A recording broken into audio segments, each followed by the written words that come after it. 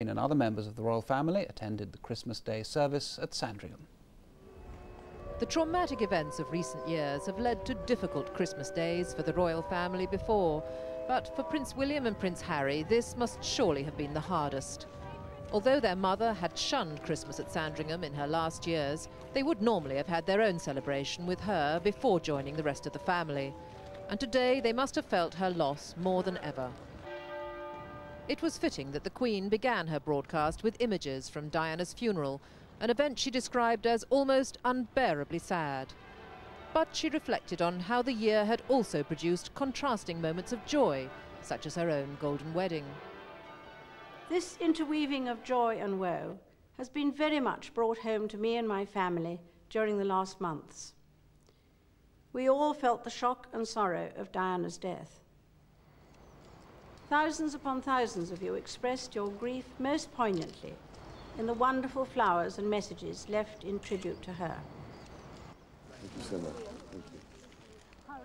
That was a great comfort to all those close to her. Thank you so much. Thank you.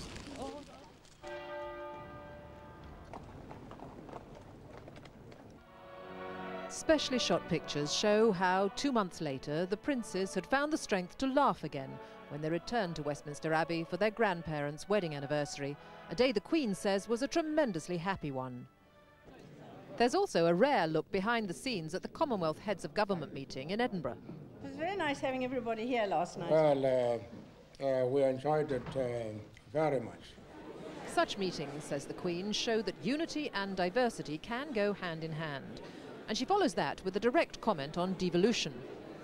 Recent developments at home, which have allowed Scotland and Wales greater say in the way they are governed, should be seen in that light and as proof that the kingdom can still enjoy all the benefits of remaining united. Being united, that is, feeling a unity of purpose, is the glue that bonds together the members of a family, a country, a commonwealth.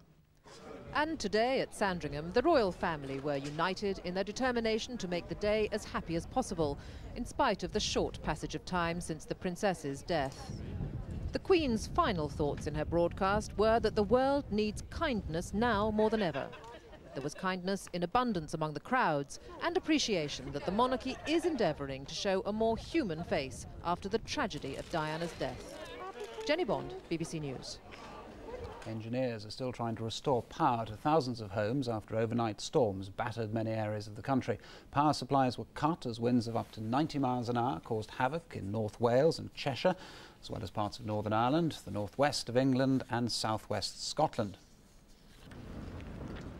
Winds gusting up to hurricane force battered many parts of the country last night and throughout the day.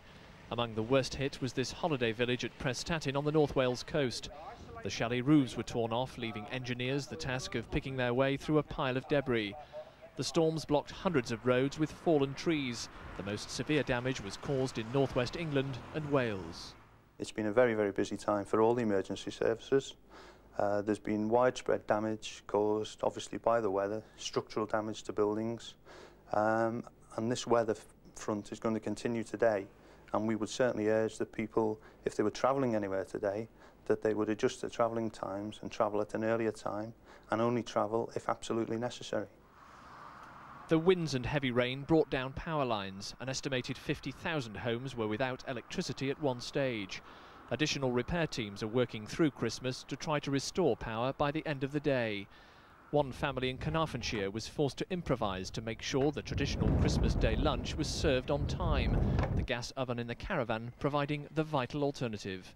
For the children, though, it just wasn't the same without the use of those electronic toys. They can't play the music they've had and the computer games and things. I think it's simpler, it's quite nice. There's not much noise around. Yes, we're coping okay. So there are some benefits in this? Yes, I think so, yes. For us anyway, maybe not for the children. On Merseyside, there were scores of road accidents caused by fallen trees, and the police say the efforts to clear up the devastation may take several days. In one incident, a 32-year-old woman was killed when a tree crushed the car she'd been driving. The weather forecasters say the worst is probably over, but strong winds and heavy rain are expected in many places over the next 24 hours. Paul Newman, BBC News. Search for fire.